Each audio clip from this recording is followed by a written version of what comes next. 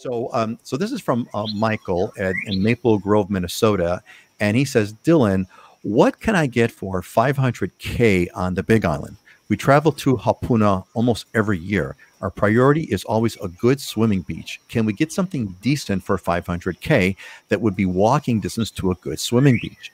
Also, Hilo side is obviously significantly less expensive than Kona, but are there any hidden spots there that are close to good swimming beaches that you can get for less than on the Kona side? Thank you.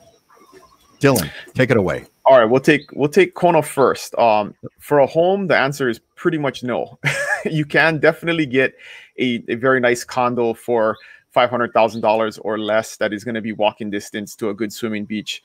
Hapuna in general doesn't really have there's some really high-end multi-million-dollar properties and condos nearby, but in general, there isn't any regular residential property near Hapuna. You do have to drive. Waikoloa Village is the largest and closest residential area, and you definitely can get a home in Waikoloa Village for around $500,000, and there's a lot of nice condo options there and in the Waikoloa resort areas around that price point. So there definitely are options. Walking distance to Hapuna is a little bit harder, but definitely the Kona side has better beaches than the east side, mainly because it's just an older side of the island. And that's why the north west side of the island has the beautiful beaches like Hapuna, because the lava flows happened longer ago, and those volcanoes are extinct, and so there's more erosion. It's kind of geology. But on the east side, it's a younger side of the island, so you don't have as many sandy, nice beaches on the east side.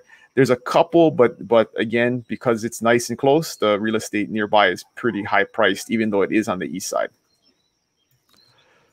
Great. So that's the one nice thing about the Kona side. You do have some, gorgeous beaches. Rocky. It's more like rocky black lava rock sort of. That's can't the even thing. call them beaches. Yeah, that's the thing. You can definitely get property in close proximity to the ocean, but it's a 15-foot cliff, rocky cliff with very rough water. So it doesn't really do you any good, because even the best watermen don't get in the water in those types of places. And the prices reflect that. Yeah, I would definitely say this. Guys, is there anything you want to chime in on this one real quick? On Oahu side? No, just to chime in on what is there anything you want to add to what Dylan said as far as the Big Island east side and the Kona side?